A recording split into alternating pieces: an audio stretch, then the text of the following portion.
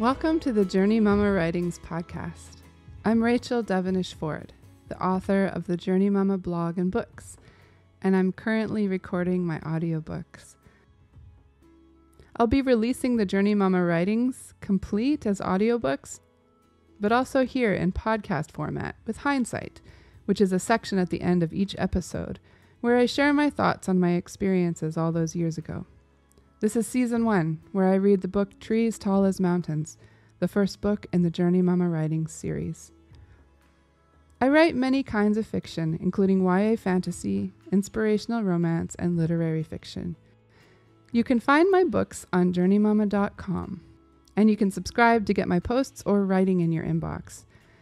This podcast episode is published by Small Seed Press and is sponsored by my patrons at patreon.com/JourneyMama. On Patreon, my patrons receive daily poetry and other offerings, including early peeks at new books and ebooks when they are complete. I'm so thankful for them. They make everything I do possible. All the links are in the show notes. Thanks for listening, and follow me at JourneyMama.com or on Instagram, where I'm at JourneyMama. Welcome to episode 3. This episode is blog posts from November 2006 to December 2006 with Hindsight.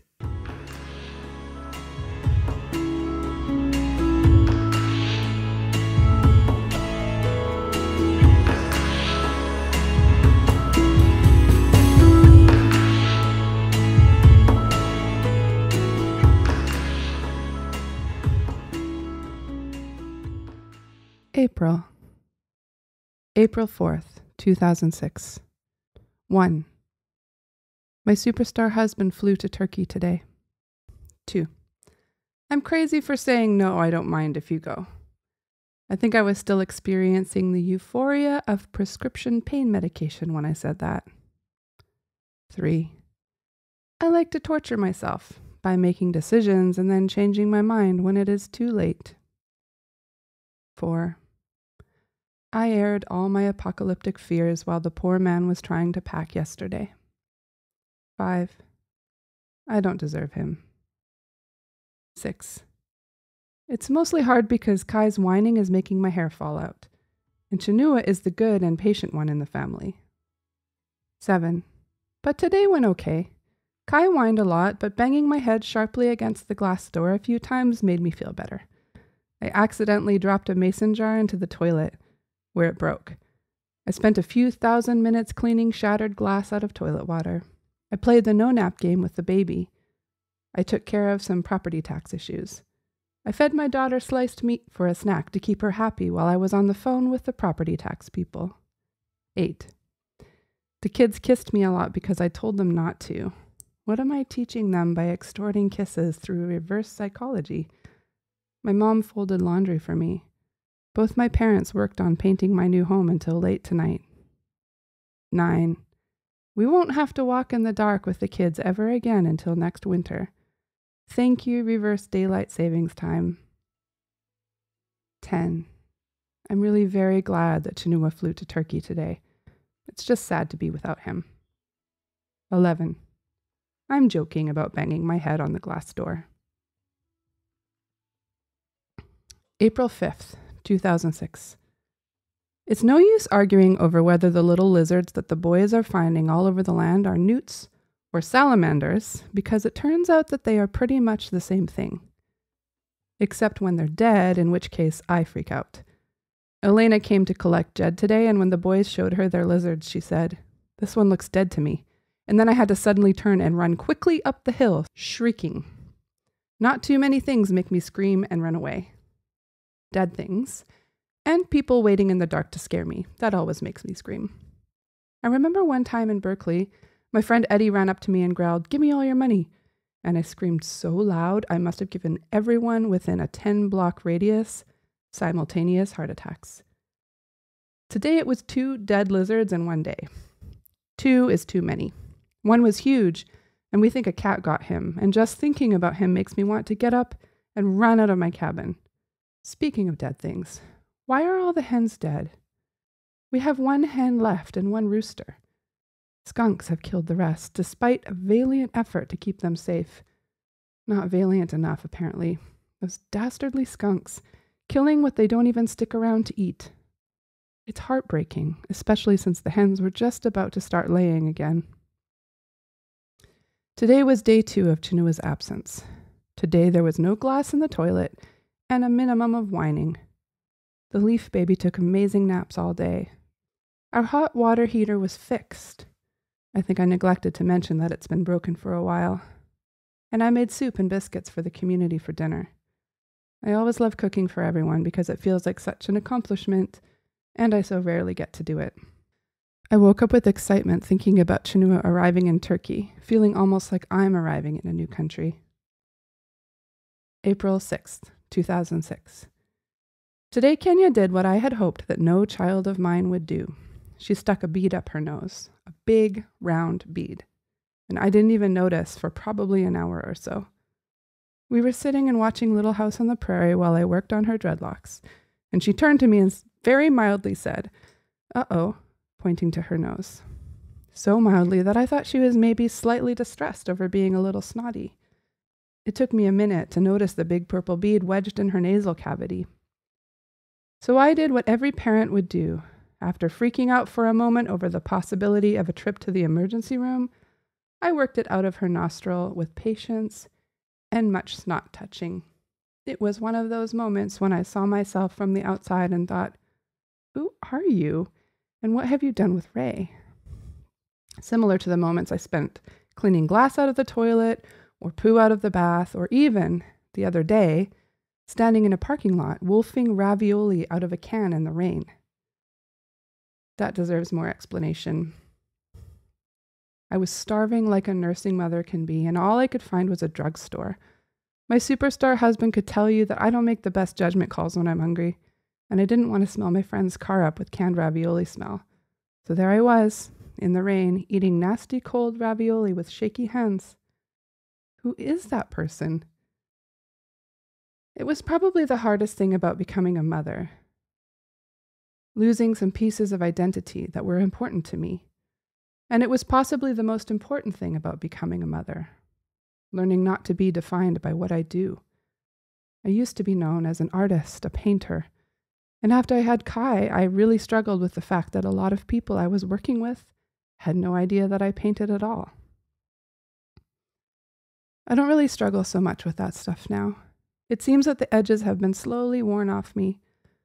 I'm like a piece of beach glass now. Motherhood has softened me, and I don't even really care about my identity anymore, or how people see me as much. Not to say that I don't care about art. I still care as much as I ever did. But I love the absurdity of taking care of small children, of having no more than moments for yourself in a day, of doing totally disgusting things because being a parent means plucking a bead out of your daughter's runny nose or straining poo out of a bathtub. April 8th, 2006. Today, Kai leaned over the side of the couch and whispered conspiratorially to the leaf baby, "Your daddy's dead." "Kai!" I exclaimed, horrified. "Don't say that. Your daddy isn't dead." "Oh," Kai replied. "He's in Turkey?" This confusion between whether daddy is dead or is in Turkey isn't a wild question out of the blue. It all originated in the Little House on the Prairie Collection Edition first season on DVD. Elena loaned it to me, and I thought, wow, it would be cool to watch some together before bed every day while Chinua's gone. We don't have TV here, and I figured that Little House on the Prairie is about as innocent as you can get. That is, until the little boy's paw exploded in a rock quarry. "Wow, whoops, what happened?" I flustered, and then tried to fast forward past the part where Laura's pa has to tell the man's wife and son that he was dead. Tried, but managed to unpause it just at the point where the little boy says, "Now that my pa's dead, I got a lot of work to do, a lot of work." I watched as Kai's eyes got bigger and bigger, and then after it was over, as they started to glisten. "What are you thinking about, Kai?" I asked. "I'm thinking about how that little boy's daddy died," he said, in the saddest little boy voice ever, and the glisten turned into a couple of big tears that still managed not to spill over. We talked about it a little. Kai was confused about why the boy's dad died. Was it because he was yelling, he wanted to know? I told him no, it was just an accident. Then later, as we were getting into bed and we were talking about Chinua and crossing off another day on the calendar to show that it's getting closer to when he will be home, Kai said, "Is my daddy going to die?" Again, in the saddest little boy voice you've ever heard. "No," I replied. End of story, because you can't even leave room in his mind for something like that. Not now. And we talked about how exciting it will be when we go to pick Chinua up at the airport. The next morning, he woke up talking about how excited he was to get Daddy from the airport. And I thought, phew. But today, the confusion persists. Is Daddy dead or in Turkey? As if it wasn't enough that he wonders daily about whether a big rock is going to fall from space to kill him like it killed the dinosaurs. I don't think he really thinks his daddy is dead, but it was probably the first time that it has occurred to him that a parent could die. Curse you, Little House on the Prairie. It's not that I want Kai to be in the dark forever about loss and sad things that happen in the world, but it seems like slightly bad timing during Chinua's longest absence from the kids. Kai's funny, the way he takes things in. He's a lot like me. We both personalize everything. If something bad could happen to someone on TV, then something bad could happen to me. It's the reason that I can't even think of the plot of Flight Plan. Waking up on a plane to find your daughter has disappeared? Ack! No! Can't think about it. La la la, I'm not listening. I've la la la'd my way through a lot of movies in my life. Walked out of even more. We'll just have to take the next 2 weeks day by day, crossing off calendar square by calendar square, sorting out the confusion between dead and in Turkey. April 14th, 2006. I will not feel sorry for myself. I will not feel sorry for myself. I will not feel sorry for myself. I will not feel sorry for myself. I will not... Oh, dang. April 19th, 2006. My parents left yesterday. I feel a little lost. I was so amazingly blessed to have them here for 3.5 months. I was spoiled by their help and love. Now, with Chinua gone and them suddenly gone too, I feel like that halo of family care has been lifted and I am alone. Except that I'm totally not. I have the most amazing family around me. My friends here at the land, and no girl with her husband gone for 3 weeks ever had it better. At the very least, I have people to talk to, and I often have hands around me to help. But there is something about the love of parents, or should I say grandparents. My grandparents love their grandkids with the fervent intensity of devotees in an ashram in India, making their darshan gleefully. No one else feels this way about my kids. Except perhaps me. Maybe. What grandparents have that I don't have is distance. They have distance from a lot of the parental fears of messing up. They have a lot of freedom. They also have the assurance that they can always hand the kids back to the parents. I've loved seeing the relationship that has grown between my parents and my kids. Having my mom and dad staying here at the land has taught me a lot. A few things are, 1, that I am sinfully independent. I would rather pull myself up a sheer cliff with my teeth than let someone help me. This past winter, after giving birth to my 3rd child and having surgery, I've been forced to accept help from people who possibly love me more than anyone in the world. Pure torture. 2, that I am terribly controlling. Kai told his grandma the other day that she does a lot of things wrong because she put the juice in the cup before the water. Yes, I dilute our juice, instead of the other way around. I'm not as bad as that. I just don't like it when someone else does dishes for me and the dishes are in the dish rack the wrong way. You know. Important stuff. 3, the grandparents are just as much family as parents are. This should be obvious. It's just amazing to me how much the kids thrive on the love of their grandpa and grandma. 4, that my parents are 2 of the most giving, loving, flexible, incredible people I've ever known. April 21st, 2006. I'm in LA right now, meeting lots of new people and hanging out with my friend Sherry. She's a great host. Some highlights. 1. Well, this actually happened before I even left, but as I was driving down to San Francisco from the land yesterday, I was having a great time. Spring has finally come. It was actually sunny and warm. The Scotch broom is blooming, and I even caught sight of some lupin. I felt liberated as I began to drive through the vineyards north of Hopland, like I hadn't even known I was caught in the prison of winter until I happened to step outside. I may have been driving a wee bit over the speed limit. I was coming to the crest of a hill when a friendly soul gave me the old flash of the lights. Psst, there's a cop on the other side of this hill. I slowed down, and sure enough, just on the other side, there he was. Whew! A narrow miss, but for a little while I imagined how our conversation would have gone. Ma'am, do you realize that the speed limit is 55 here? Yes, but officer, it's so hard to drive only 55. The road is so straight, and the Scotch broom is blooming. Ma'am, this is a stretch of road with several vineyards and wineries along it. If you hit one of Sonoma County's best winemakers and knock him off, Napa will be all over us in an instant. We can't jeopardize our grape growers. Are we in Sonoma or Mendocino? I'm not sure, but I do know the speed limit. I'm issuing you a citation. I fall out of the car door. No, please. Ma'am, please take your hands off my ankle. Ma'am. 2. This also happened before I got here. I was in the airport waiting for my plane to board. Actually, back up. Getting through security wasn't so easy. I was carrying Leaf in my wraparound carrier, and the officer told me I'd have to take him out of the carrier. And then she said I had to take the carrier off, but I can't do that with one hand. And then she said she couldn't hold him for me. What was I supposed to do? Lay my 3-month-old on the floor? Put him in one of the trays? I ended up enlisting the help of the people around me, asking a complete stranger to hold my baby so I could untie my carrier. Then my phone rang. A strange number. I answered, and the most beautiful, melodious voice in the whole world said, Ray?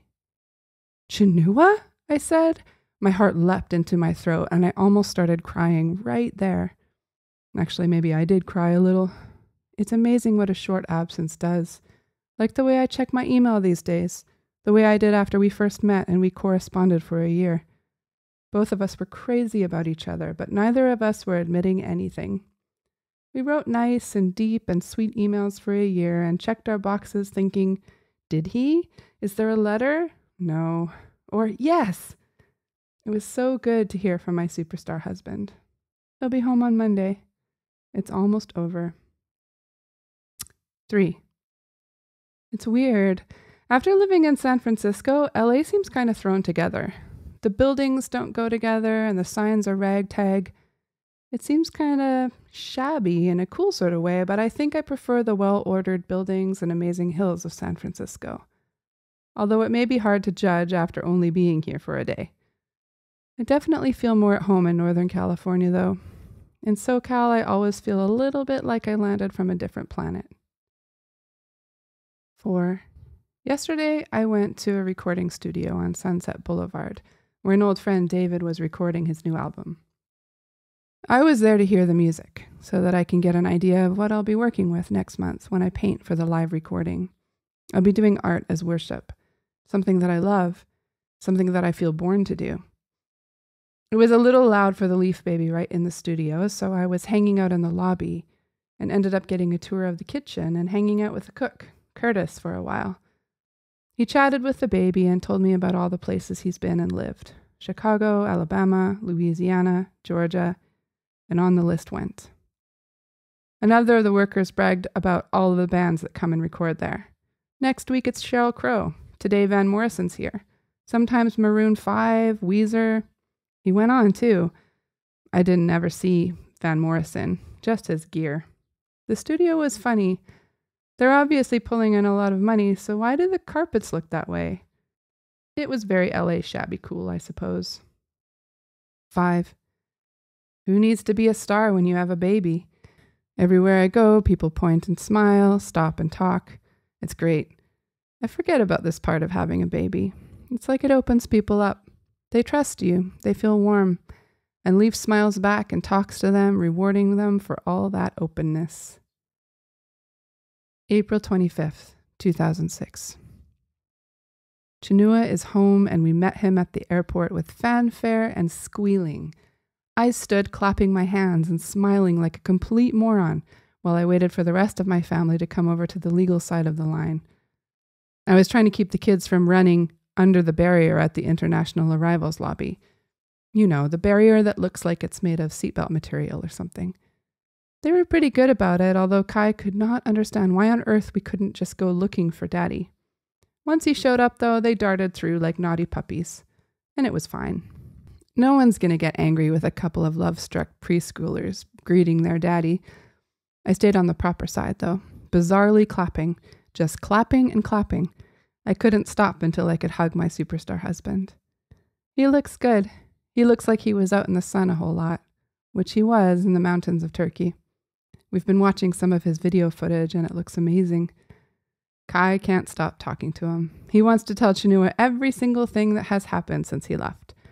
Speaking of Kai, I'm glad to see that by marrying one another, Chinua and I haven't diluted the absent-mindedness gene a single bit. Today, Kai wore 2 pairs of undies, since he forgot to take one pair off before putting the other pair on. I was so busy getting us ready to drive the 4 hours to the airport that I didn't notice. April 28th, 2006. Sometimes I struggle with anxiety that is so strong I feel paralyzed by it. When I'm like this, I can't even have a normal conversation with my husband without feeling nervous and scared. When I'm like this, I'm so tense that my neck and shoulders feel like iron. If you knocked on them, they would ring. When I'm like this, I try so hard to just get my mind to stop already. When I'm like this, I start to panic. Anxiety often seems to overwhelm me when I feel like I've been doing really well for a long time. I feel like I've become free of it, like I can participate now, rather than just watching other people make normal decisions without feeling like the end result will be everything in life crumbling around them. And right when I'm participating with all that's in me, when I feel like I may even get a ribbon this time, it hits me and I'm startled and confused. It always makes me feel as though I have lost all the ground I gained. I think I was holding a lot in over the weeks that Chinua was gone. I felt strong because I needed to be strong. I felt victorious. And then he came back and I turned into the little girl, the small one. All the weakness that I'd been keeping under wraps came stumbling forward and I found myself no longer able to think clearly. I was apologizing for every word, every thought. Everything made me afraid. I had a really bad day yesterday, which ended with me driving home at 10 o'clock at night, my van full of land groceries, crying uncontrollably on the phone to my husband while he tried to calm me down. The lady at Winco had yelled at me, had told me that my check raised red flags, had made me feel stupid in front of all the other customers. It was just too much after a day of trying not to listen to the destined to fail speeches in my mind all day. I fumbled my groceries into their brown bags and wheeled myself and my baby out the door, crying. On days like this, I turn into everyone's teenage stepdaughter, angry and defiant at all of my stepparents. The lady at Winco is no longer just a grumpy late shifter. She now gives me identity, gives me definition, and she has decided that my checks are no good. Not only that, she has implied that I am a liar. She must know. She must be right. Everything is confirmation of what I've always feared, that I'm not going to be able to participate, that I'm not a good girl. These ideas I can usually fight off, but sometimes when anxiety grips me, it's like my white blood cell count has fallen drastically and the virus is win. This is when I am utterly flattened, sitting shapelessly and wondering if I'll ever stand back up. They asked, speaking about Jesus, can anything good come out of Nazareth? But this is what they forgot, that God likes people from little tiny shabby places, that he makes broken things new. At times when my mind is so cluttered that I can barely see through the weeds, This is about all I have to stand on, and it is enough. April 29th, 2006. Imagine living in the most beautiful campground that you ever went to in your childhood. It's your home. Now imagine being there year-round, walking from building to building in the rain, shivering in the dark. Imagine losing your running water for hours or days at a time. Imagine poorly insulated buildings, which we are working on, hooray, and small fires and stoves that may or may not be maintained. Imagine a lot of wetness, rain day after day, and a lot of darkness, using a flashlight to get from dinner to bed. Imagine that it is still wonderful to live in this campground, even during the long, wet winter, because you get to live with your friends and play games, and it is beautiful even in deep, dark shades of gray.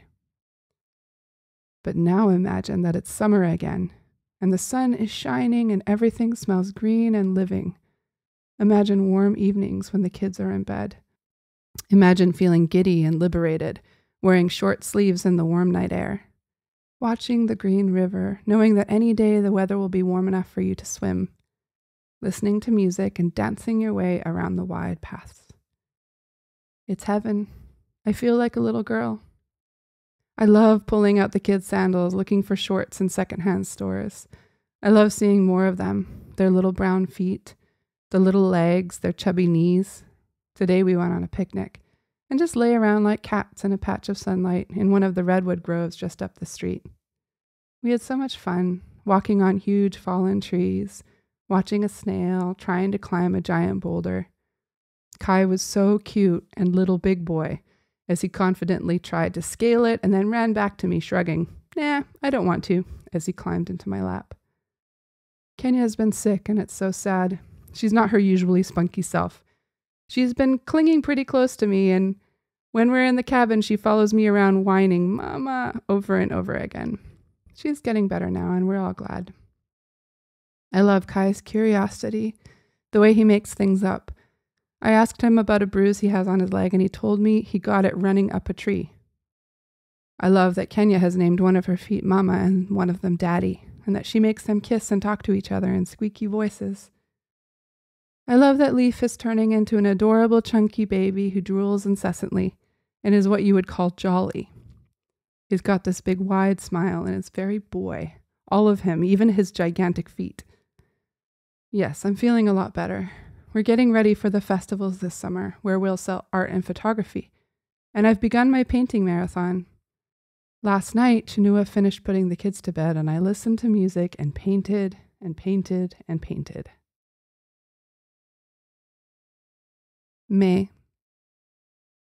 4th, 2006. I have a little room at the land that I've been using to paint in. I like to call it my studio, even though it's a very temporary place for me to use to make art in. Calling it my studio helps me paint better. It's not a glamorous spot, but I have a new love for life since I've been painting again. So to me, it's a loft in the Presidio of San Francisco. Painting even helps me be more fun with my kids because it fills me up. I think that art is what I was born to do. One of the biggest treats that I can give myself is to go to the art store and buy a new tube of paint, an ultramarine blue or a cadmium yellow. If I'm really feeling crazy, maybe a permanent violet. Not gray, never gray. In my opinion, gray is the biggest waste of money in the paint world. Summer came to us swiftly. It doesn't even feel like spring with 80-degree weather every day. Today, Jed and Kai were playing in the kiddie pool on Jed's porch. One minute we were freezing in the rain, the next minute all our heaters are off and we'll be saving tons on our gas and electric bills. Sweet! I've been hanging out with Job, our tree-climbing rooster. Well, I guess he doesn't climb, he flies. Job is a survivor. He has survived 2 major massacres, when both sets of his wives were killed. In the first massacre, he was the only man left standing. That's when he received the name Job. Then he got some new wives, and they have been slowly picked off this spring by vicious and nasty skunks who can apparently chew through chicken wire. Job has 1 wife left, and they've got the spring love bug, which can be a little embarrassing. Keep it in the coop, guys. May 17th, 2006. Rooster wisdom. It is not wise to feed the local friendly rooster out of your hand on your porch, since this may cause him to come calling at 5:30 in the morning, looking for more whole grain bread. And he may call and call, looking through the glass door, possibly waking your baby up, causing you to curse him and your husband to stumble out of bed and throw stones in his general direction. It may be wiser to feed the local friendly rooster on someone else's porch, someone who needs to wake up earlier. Someone maybe like my friend Renee. June 2nd, 2006. Tonight, I've been thinking about how I probably won't remember too much about the hard stuff of having small children once they've grown older. The poo everywhere, in diapers, out of diapers, poo on the floor, on the wall, in the crib, on me, or the amazing number of times that Kenya has vomited after overeating, or the fact that I never even seem to sleep very much anymore, and I always feel exhausted. I'll probably remember their brown feet in sandals, the way their skin smells after they've spent the day in the sun, the sweet strawberry smell of a nursing baby's breath, little hands on my cheeks, the elusive and overwhelming kisses, the compulsive smiling of 4-month-olds, the funny waddle of a year-old baby, Kenya mispronouncing everything, Kai pronouncing everything perfectly except for poached eggs, which he still calls proached. You know, the good stuff. June 8th, 2006. Although I try to be as honest as possible on this blog, I obviously refrain from writing about some things. Some things aren't meant to be read by all. Some things are too deep to be written about. Some things are too despairing. Some are too complicated. Some are too personal.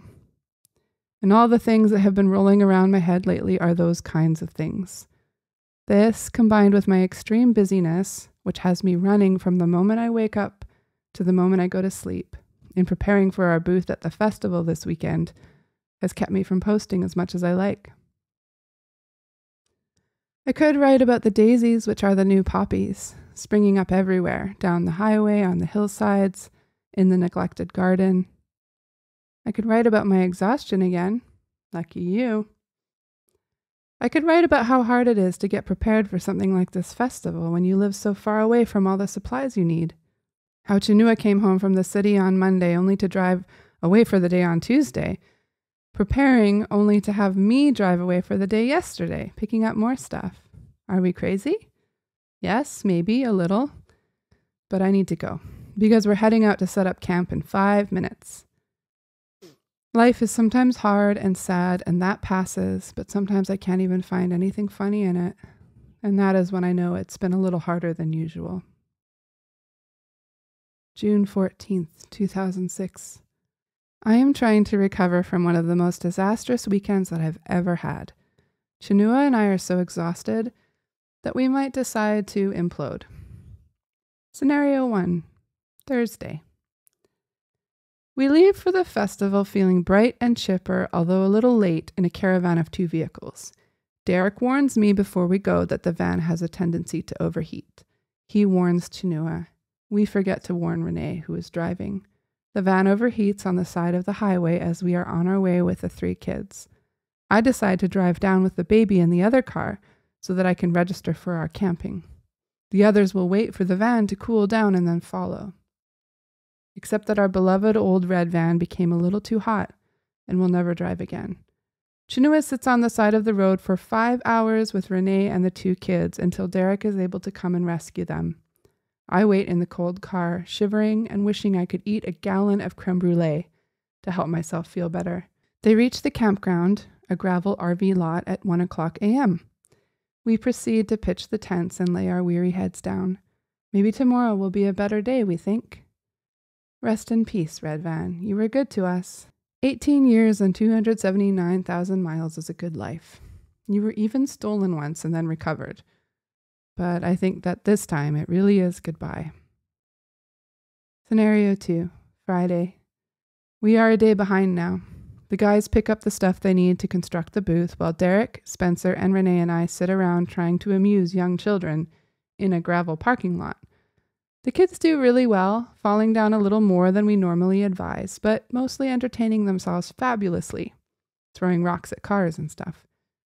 Next, it's my turn. Renee and I run about 1,000 errands, picking up business cards, mats, and prints, and buying food.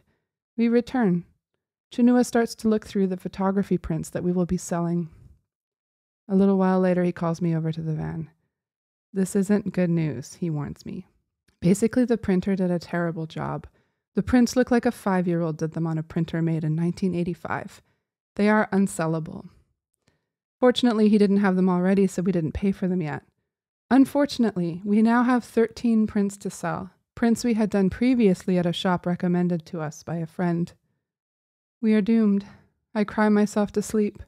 Lesson learned. Always test a printer, even if they have great equipment and show you great samples. Scenario 3, Saturday.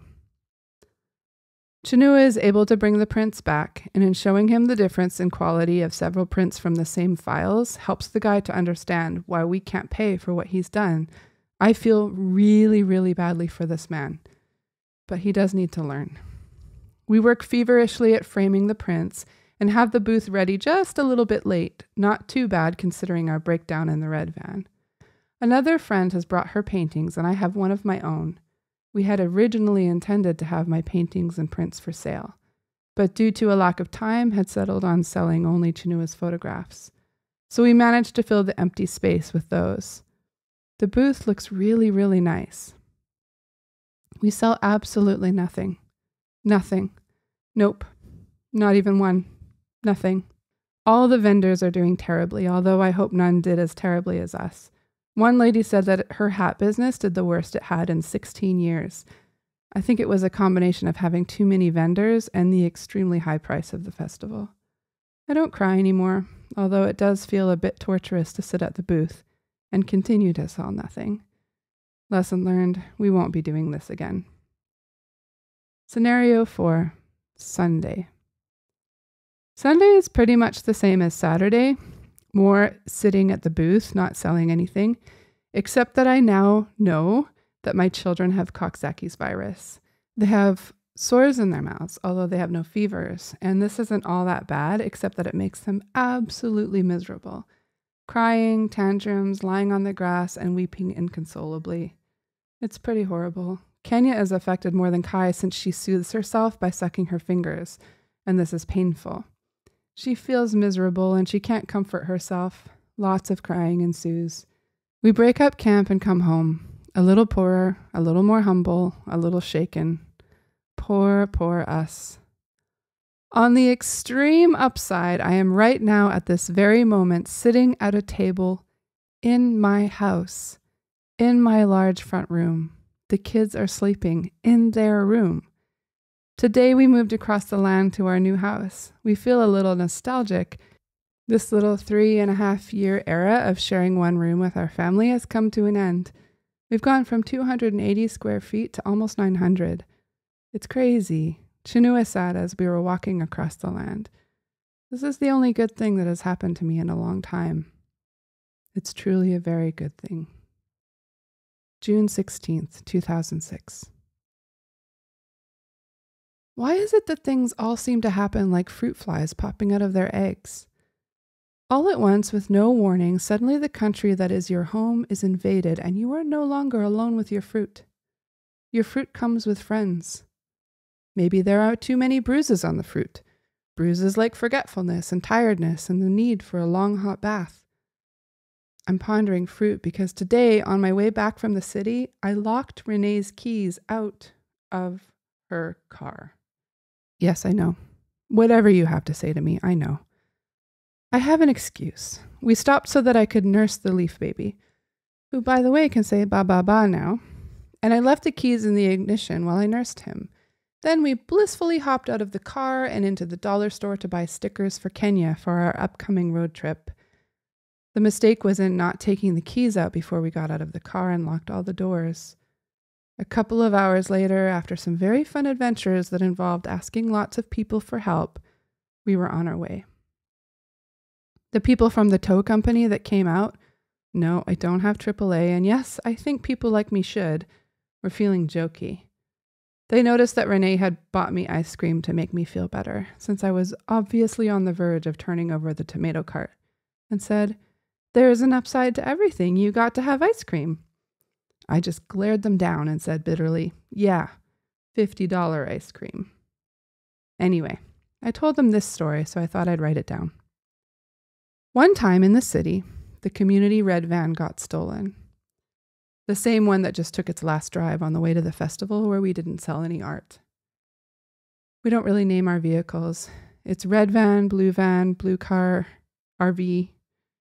The red van had a little problem with the ignition, which means that pretty much any key could start it. I can write this on the internet now because our van is in a junkyard. Apparently, this lack of key discrimination happens to a lot of old Toyota vans. And thieves in downtown San Francisco happen to know this, because one day it was just gone. Bummer. We filed a police report. A few weeks later, our great friend Jesse turned to Chinua and smacked himself on the forehead. "Chinua," he said, "I totally forgot to tell you something." "What?" Chinua asked. "You're going to be really mad," Jesse said, and he told him this story. "I was skating downtown near the Civic Center, and all of a sudden I saw our van. I mean, I wasn't sure, but then I saw the In-N-Out sticker on it, and I was sure it was ours. So I skated after it, and I got the guy to stop. He looked pretty nervous, but I just said, 'That's our van,' and he said, 'Oh, my friend had it.' I told him it was stolen, and he said, 'I can give it back, but I just need to drive to Daly City because I'm picking up a friend, and he's waiting for me.' I said, 'Sure, bro.' So he gave me his phone number, and I let him go. We were pretty blown away by this, but then Jesse told us that this had happened a week before. He forgot to tell us. Anyway, to make a long story short, the police eventually recovered the van and we got it back. Crazy, huh? Jesse's pretty nice. Nice enough to make sure that one of the guys who stole our van is able to get to his friend in Daly City and pick him up. Right now, what I'm really supposed to be doing is writing a reference letter for my friend Curtis, who is going to get a job as an EMT. He and his wife Elena are leaving this weekend, moving away. I can't say how sad this makes me. It's hard for me to even imagine this green place without Homeboy and his lovely wife. I'm thinking that maybe if I just write a really bad letter, he won't be able to leave. That will probably backfire. I'm going to write the best darn letter I can. June 18th, 2006.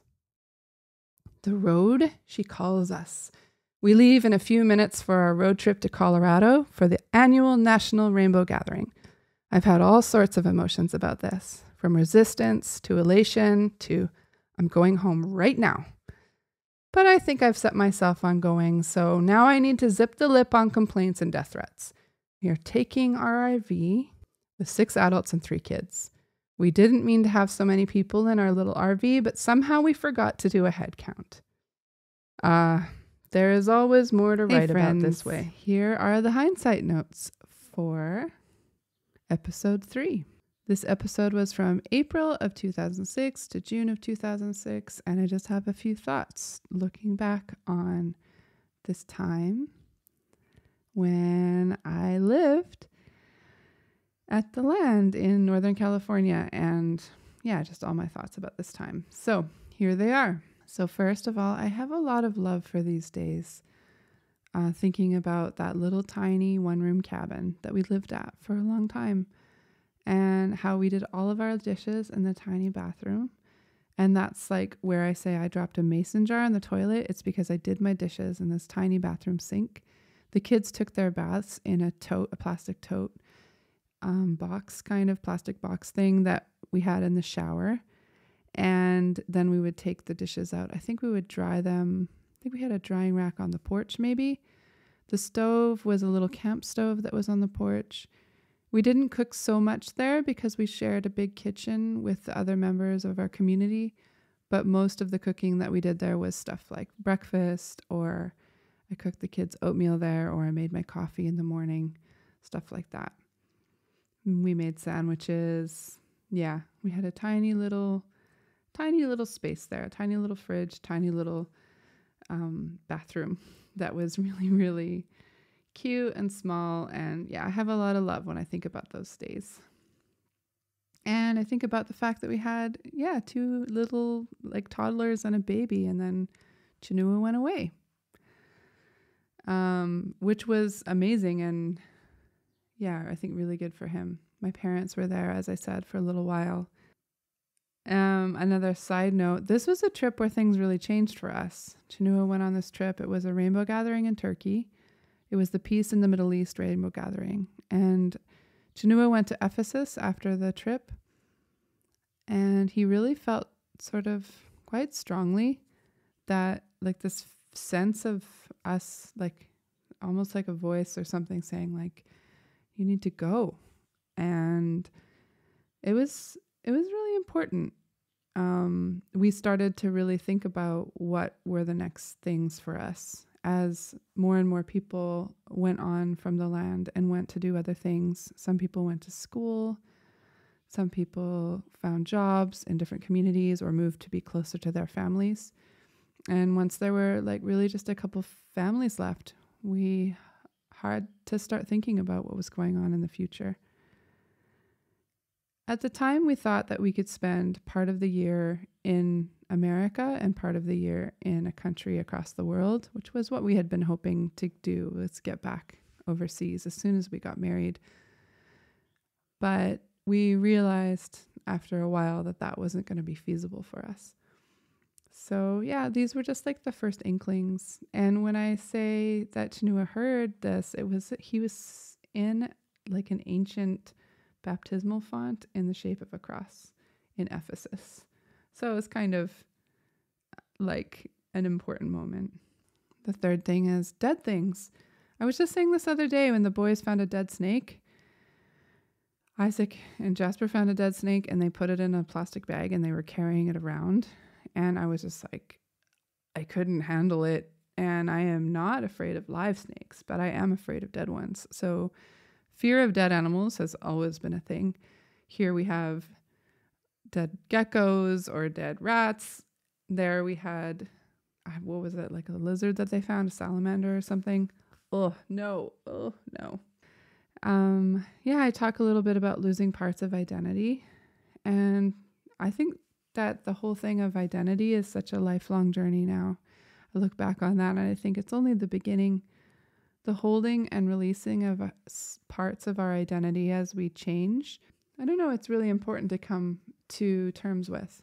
I think identity as a role, in a way, they say that you shouldn't identify with this, but there's almost no way not to. When you really throw yourself into what you do and who you are, you need it. You need the identity to make yourself do things. Like I operate out of identity when I get myself to do stuff. I think I am the kind of person who does this. I'm the kind of person who does this. That's how I motivate myself. So I need it, but I have to release it again and again as things move along. And I didn't realize that this was going to go so fast. My first son has moved away. Mother of small children is not a part of my identity anymore. And I remember the moment when I thought, oh, that's not me. I'm looking at all these women and seeing that that's them and it's not me anymore. It feels sudden, and I feel like I went from not like being a teenager into suddenly being an older woman. And it didn't happen as fast as I think it did, but I'm starting to be someone that people look up to as an older woman. And so releasing the young part of my identity is also an interesting process. I have written down here number 5. Kai was always sensitive about shows, and I just feel such a welling up of love for little Kai reading about this. I remember when we tried to show him The Lion King, and he didn't even get to the part where, the traumatic part where Mufasa falls off the cliff. Sorry, spoiler alert for anyone who hasn't seen The Lion King.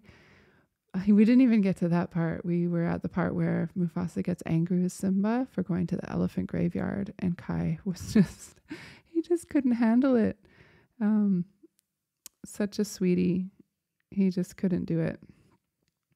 Yeah, it was very sweet. The time of having my parents at the land, I mentioned this at the beginning, but this was something so special. They were there to help us, and they were there for several months, and it was beautiful. They helped us to renovate an old building into what could be a home for a family of 5. And they just did a really lovely job of being such good parents to us and helping us and living in this property. And I remember they had a rat in their cabin that was eating their soap all the time. And there was a lot of fun, a lot of joy in those times of being together.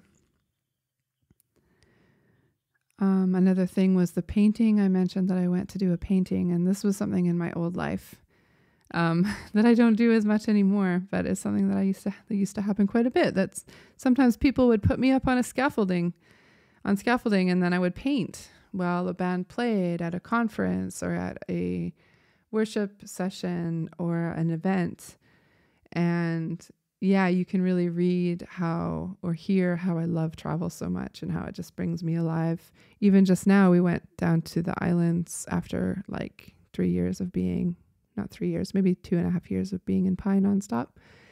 And just travel brings a sort of sharpness and awareness, awakeness to life. Oh, I wrote about the hangover after being strong. This is something that I still don't think I've figured out. Last time that Chinua went away, he was away for 2 months. And at least we talked about it, I was telling him as he was coming back, we've had 2 completely different experiences and somehow we need to sync up. So he was away, he was traveling, he was doing a lot, working, but also being around family and sort of having all those experiences. And I was back here kind of holding stuff together and really trying to be as strong as I could while he was gone. And syncing up is so hard. I'd be so interested to hear how other people feel about this because I find it really hard. If I've been the one at home, I need to process a bit of it. And I think it can feel a bit like complaining to the other person sometimes. But when I hear the adventures, I hear them with love and I'm a little bit wistful about it all. I find it challenging and I'm surprised that I don't read more about this part of parenting. I think this is about the check. I wrote about feeling suspicious a lot in America. When I've lived there, we've had many times where people have looked at us with suspicion, and it's maybe the way we looked, living under the poverty level, being volunteers, working with people who are on the margins, being a mixed family, for Chinua being Black. It's a constant struggle for many people, and it sort of adds stress to all these other things. And I was constantly there being questioned on, a check or anything I was doing. There was sort of a sense that maybe I might be trying to get something shifty across. So I was sort of having to do this justification. And it's given me a lot of empathy for people in that position, I would say, knowing that, it adds this extra layer onto the hard parts of life. Reading, I wrote the notes, the heaven of summer in the redwoods. Oh, it's a glory that can't be compared. It is the most beautiful thing, summer in the redwoods. The smell, the way, in the shade, you're quite cool, but then you can go into the heat. Oh, it's beautiful. Then I wrote, the heaven of painting. I love painting. I love it so much, and I still don't do it enough. I always thought I would get back to more of a full-time art life, but it's still a part of my life. I love it with all my heart. I love the smells of oils. I love everything about painting. I wrote something about how I would look back on life in sort of a gentle detail. And it's true. I do. I remember it, but I remember it in a gentle way. And I remember the kisses and the smells and the hugs, most of all, of small children. I love it when I think about it.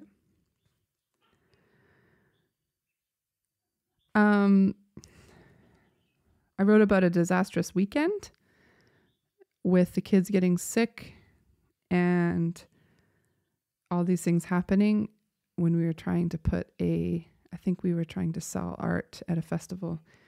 I am amazed that I was able to write about this weekend at all. It was disastrous in so many ways. And so many things happened and so many things wrong. And there was a lot of emotional stuff that went on. And I think that this post is a true testament to the power of being able to tell your story. Like when you can sit down and write your story, so you can process things so much. So tell your story, friends. That is what I want to say to you. We moved into the bigger house, which was amazing. That was so beautiful. It was lovely. It was such a consolation to us to live in that space for the time that we did. And then I told a story about Jesse. Jesse was our dear friend, and he passed away a number of years ago. He had cancer. And so whenever I read stories now that I've written about him, I feel a lot of love and sorrow and thankfulness that we got to know him. And then another trip and travel it's just such a balm to the soul. Hey friends, I wanted to let you know where you can find me. Thank you for listening to the Journey Mama Writings podcast. You can find me all around the web.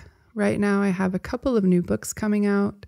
So if you go to journeymama.com, you will find links to those books. You can find me on Instagram at Journey Mama.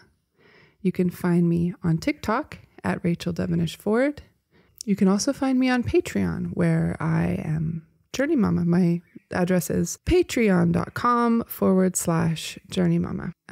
Journey Mama is MAMA at the end, just the simplest way to write mama. And any of these places are places you can follow me, you can keep up with me. If you're an Instagram person, I love to record stories or reels of poetry. On TikTok, I'm doing poetry.